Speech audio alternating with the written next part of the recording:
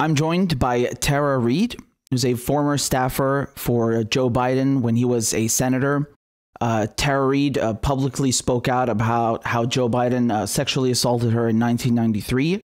She has also released a new memoir now titled Left Out: When the Truth Doesn't Fit In. Tara, thank you so much for joining me. It's a pleasure to have you on. Well, thank you, Richard. It's great to have you, to see you too. And I really appreciated some of the comments you've been making regarding our geopolitical landscape. Thank you. You know, earlier this year, you went on Katie Halper's podcast and you gave a really descriptive account about how Joe Biden sexually assaulted you. And I wanted to ask you, how long were you trying to get this story out and tell your story? Because for example, I saw that you were tweeting about this in January, and, you know, there's people saying that, oh, this was politically motivated because of the primary. And, you know, you were talking about this way before that. So could you tell us more about how you tried to get your story out and how you were stonewalled, essentially? Oh, sure. Yeah. I actually, the first time was when it happened in 1993. I didn't come forward about the sexual assault. I came forward about sexual harassment, and I filed a sexual harassment claim, actually, with the Senate. Nothing came of it. And I was actually terminated by Joe Biden's office very soon after I filed that, and soon after the assault. And I was unable then to get a job on the Hill. My career was essentially over once that happened. And so then I went on with my life, which went on as it did. And I discussed that in my memoir, Left Out: When the Truth Doesn't Fit In. And you can find that on Amazon.com and tarareadeauthor.com. So it goes more into detail of what happened, you know, immediately after that. My daughter was quite small when the time when Joe Biden became vice president. And we were still, I had talked about this publicly. I survived a domestic violence situation where I really wanted to keep her privacy. And so there's really no mechanism or way for me to come forward.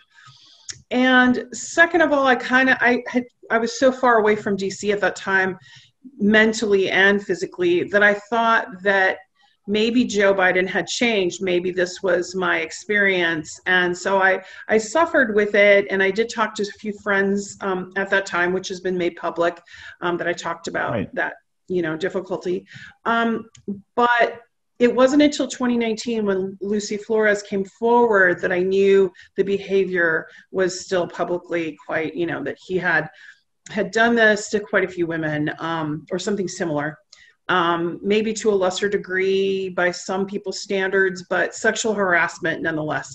They called it unwanted touching, hugging, kissing, whatever, but I call it sexual harassment, and I think that fits under the definition. And when I came forward initially, Richard Painter and Edward Isaac Dore, who works for The Atlantic, immediately started a narrative that I was a Russian agent. My story was sidelined. I was really marginalized. And then I started reaching out to journalists, trying to get my story, my whole history with Joe Biden, including the assault, forward, and had a tremendous amount of difficulty getting a response. So he didn't just sexually assault you. There was also sexual harassment, as you just elaborated. Could you tell us more about that and what that behavior was like? Well, I was in my 20s. I was much younger, and I had just come from a career of acting and modeling and in Hollywood, and I got into politics and then, you know, worked for Joe Biden. And he would put his hand on my shoulder and then underneath my hair would rub my neck and do things like that. And he would just make it clear about him noticing me, if you will, more in a physical sense than a professional sense. And then I was asked to serve drinks because he liked my legs and thought I was pretty. And a legislative assistant whom, you know, has refused to come forward, hopefully someday she will, did defend me and said, Tara, you know, this isn't your job. You don't need to do this. And there was an argument actually between staff about this occurrence. And so based on that experience after the sexual assault, after things increased, and it was clear because I was complaining, you know, that I was going to be frozen out, if you will.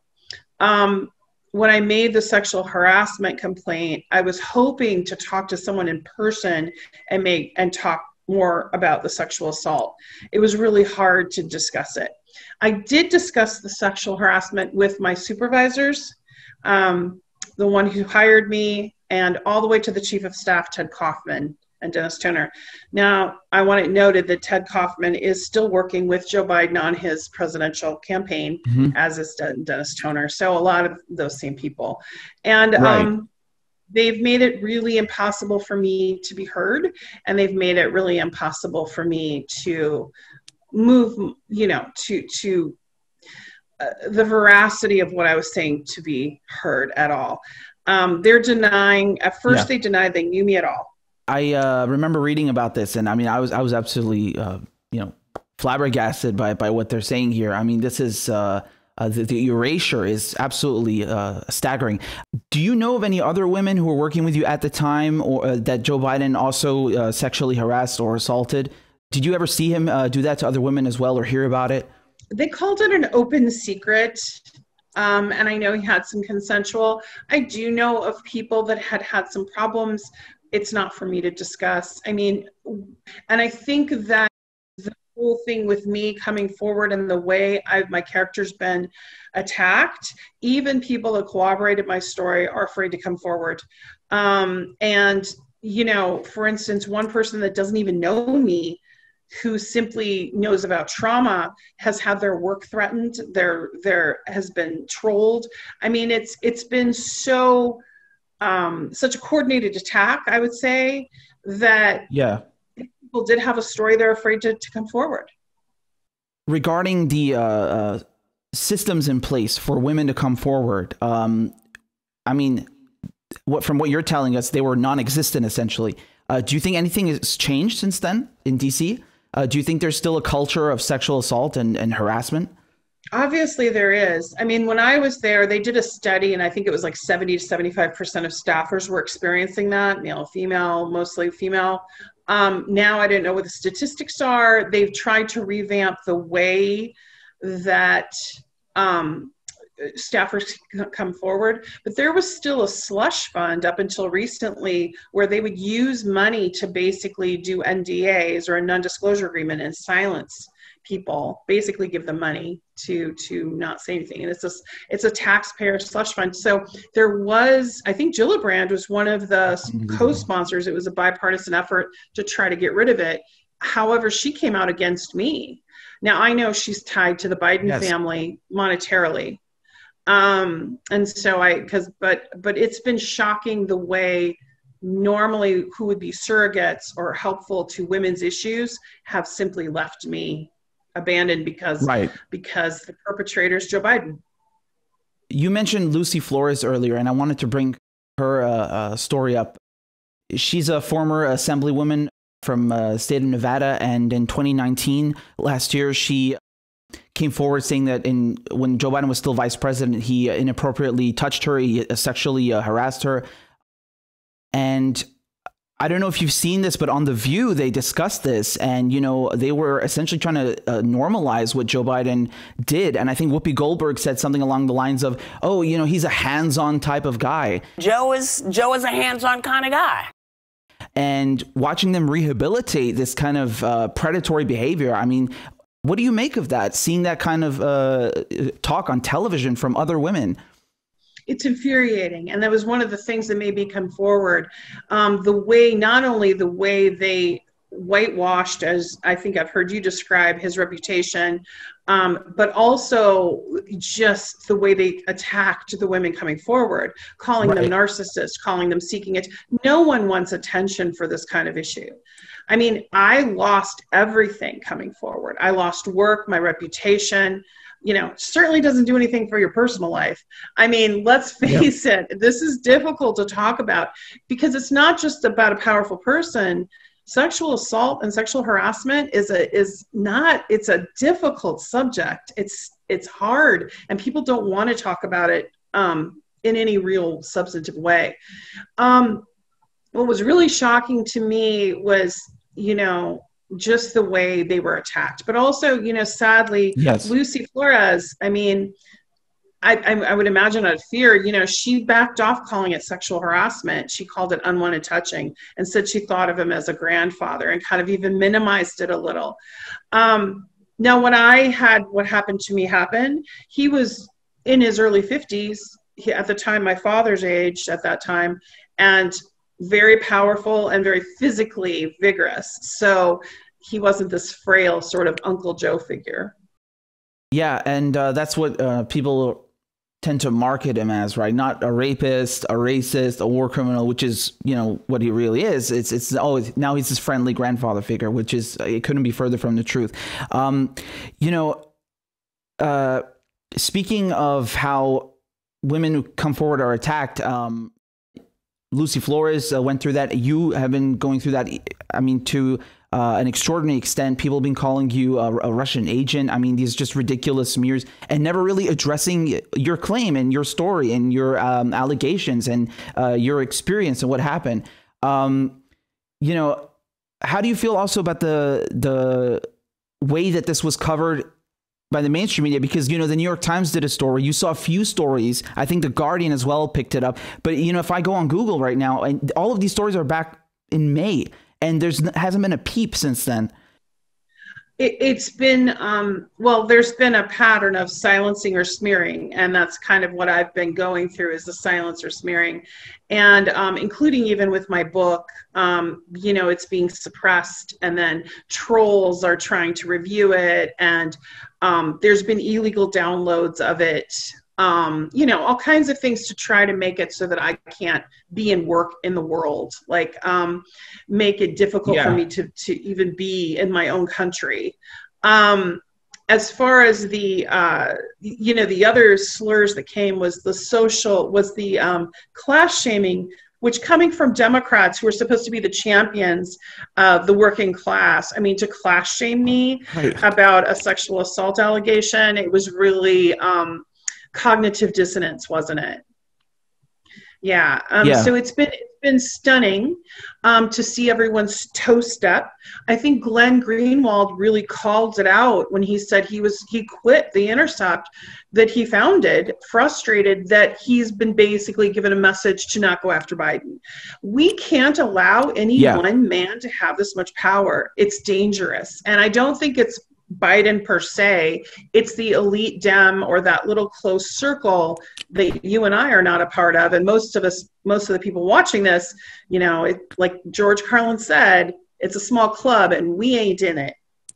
And they are controlling information, and that's dangerous. Because when you have controlled information, it's like treating us like children, basically deciding what we can know and what we cannot know.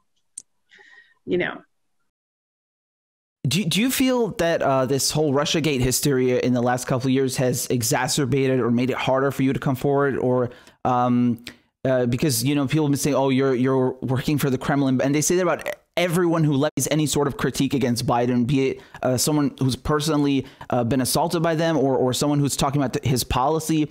Do you think that's contributed to this toxic atmosphere of, we're not allowed to criticize Democratic Party leadership? Absolutely. I mean, I think it's a tactic like switch and bait, they call it. Look over here while this is really going on. And the neo-McCarthyism, it's because, and for, you're younger than me, but and actually this is way before my time, but McCarthyism was when they accused people of being communists and having Soviet ties, and then they lost their way of living, and it was really horrible.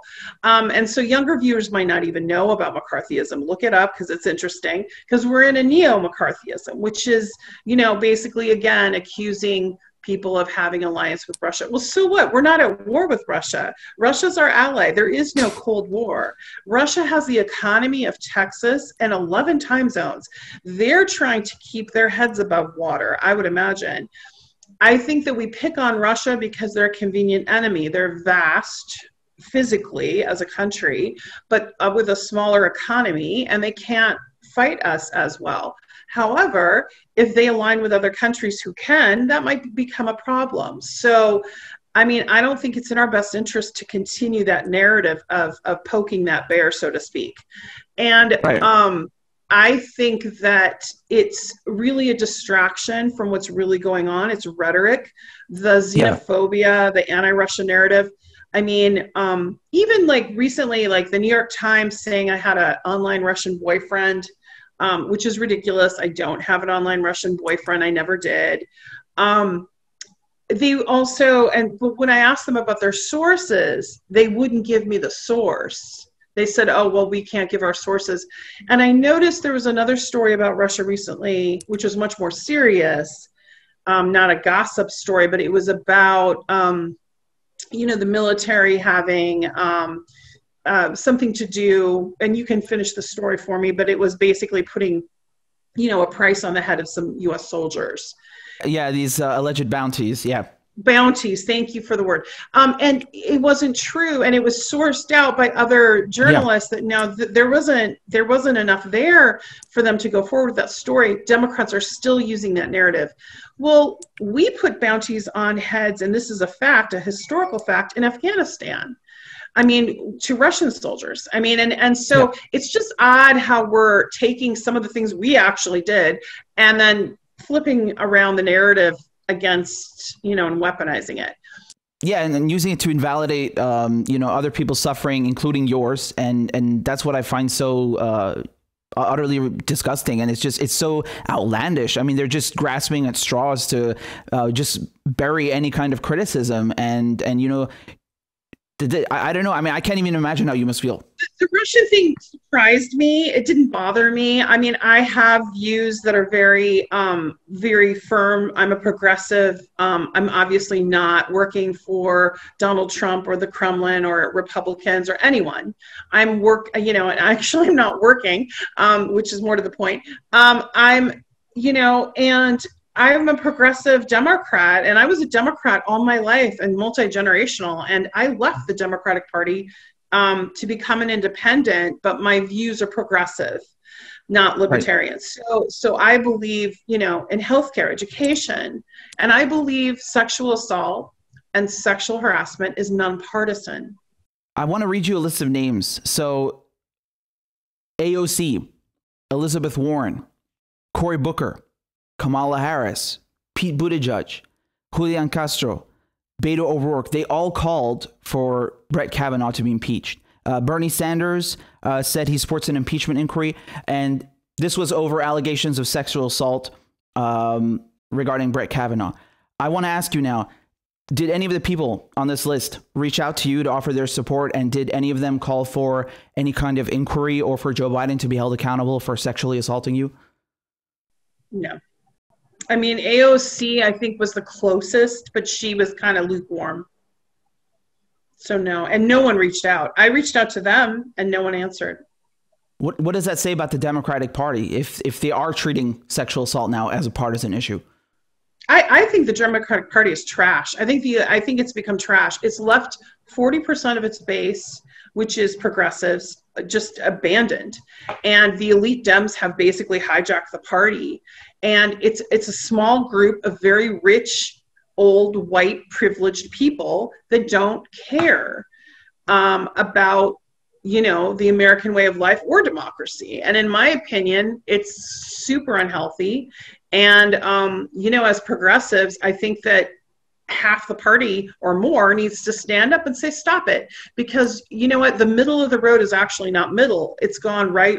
And you pointed out, I think in past podcasts about the warmongering, which, you know, we don't have to go into here, but, you know, we've gotten very predatory, and it's escalated more and more in the Democratic Party, the hawkishness. And it's fed this machine of defense contractors and money, but it's not serving working class people. It's not serving students. It's not serving, you know, our emerging environmental issues.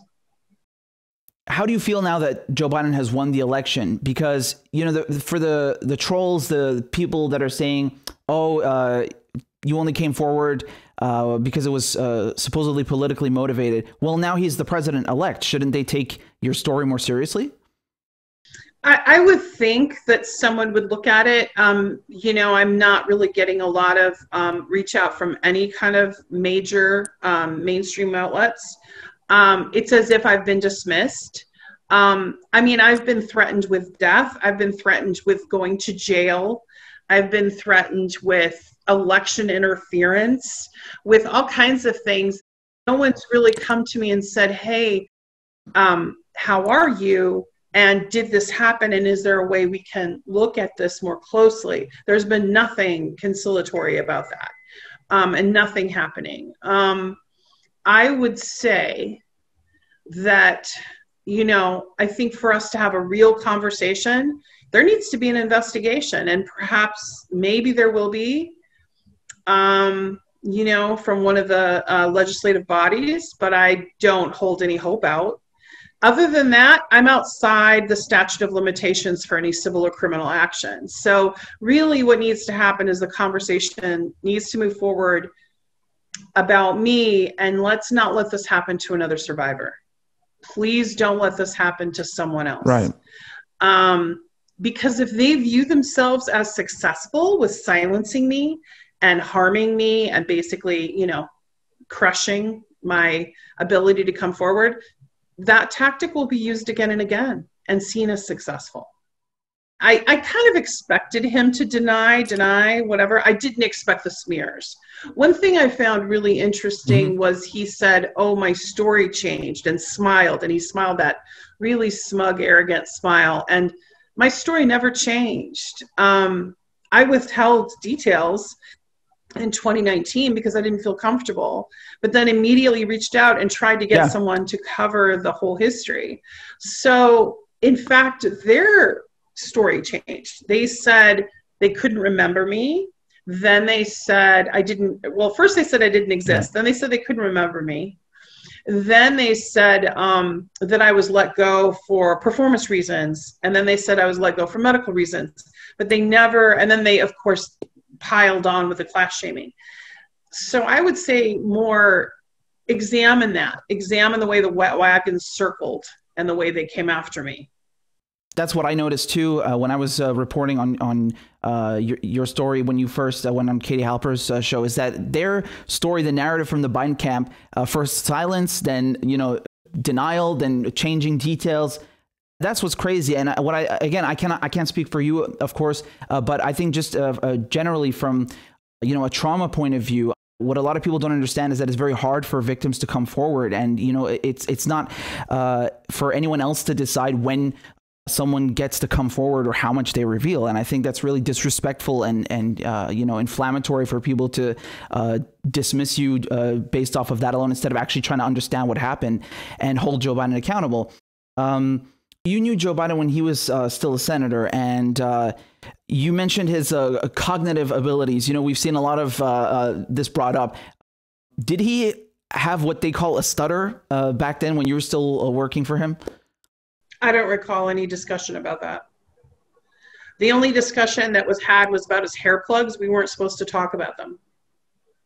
Like any of his personal stuff like that, there was no discussion about a stutter that I knew of. And he seemed very verbose when he was talking on the Senate floor.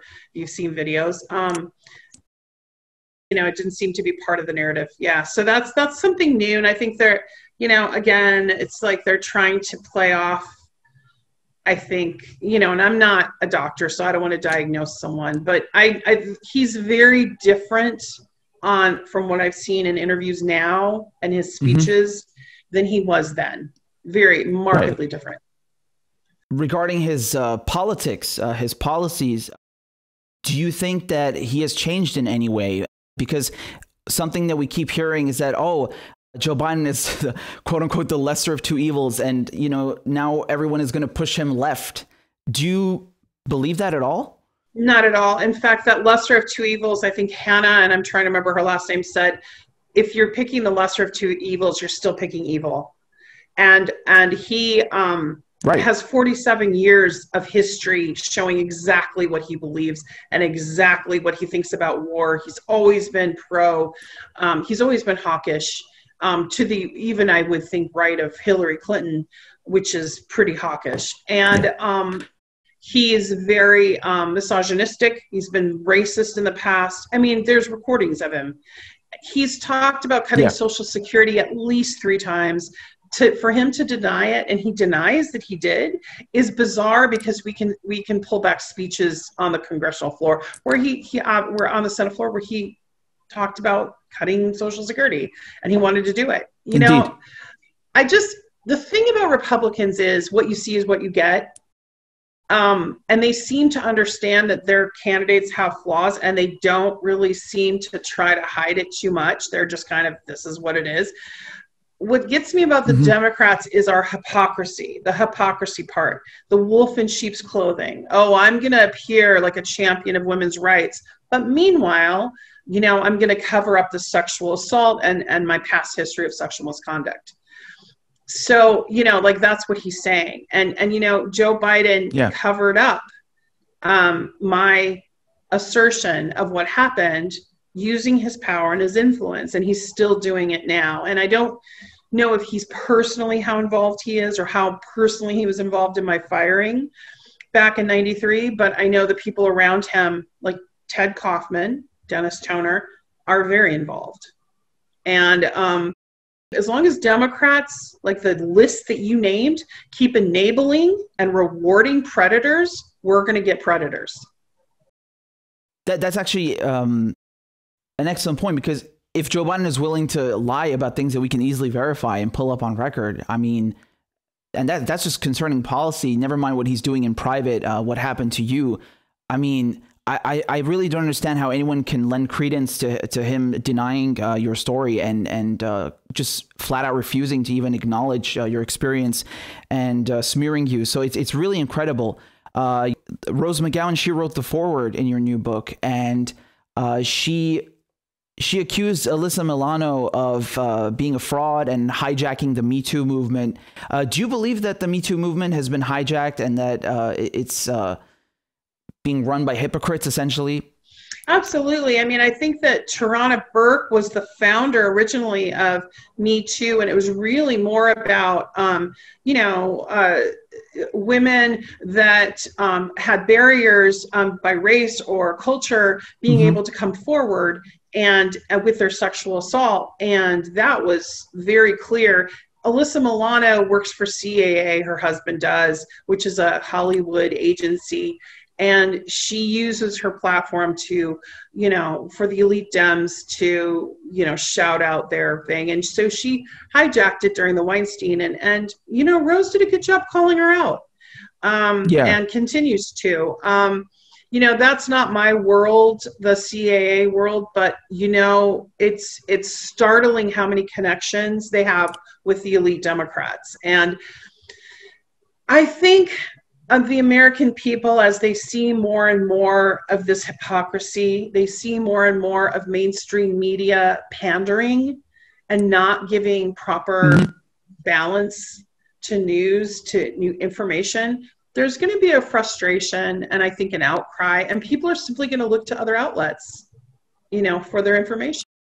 It's excruciating to watch the man who did what he did, and then, you know, all the harm that's befallen my family as a result of me coming forward.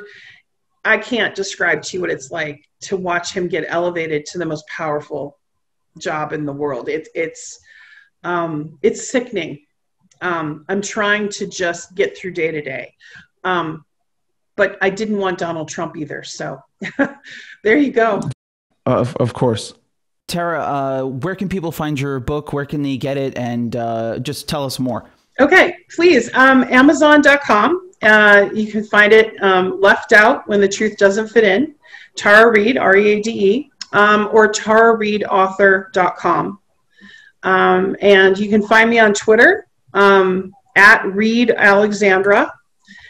So Tara Reade at Reade Alexandra, and you can find me there on social media, and Instagram, Tara Reade Author, if you look for me there. So feel free, and I do communicate with people. And if you're a survivor, you know, just know that I don't regret coming forward, and hopefully my book at the end gives some resources for survivors and kind of ways you can navigate something difficult. So I hope it helps. Tara, thank you so much for your time, for coming on the show and sharing your story. I really admire your bravery, your courage, and for being a champion for survivors everywhere. I really think people underestimate how much strength it takes to come forward and share an experience like that, a very painful experience, and especially going up against one of the most powerful figures in the world. So I'm really grateful for you, as I'm sure many others are. Thank you so much. Oh, well, thank you. And I look forward to seeing more of your show. It's really, really informative, and I like what you have to say. So thanks. And I'll talk to you again soon, I hope. Yes, of course. Take care. Thank you so much. Take care. Bye.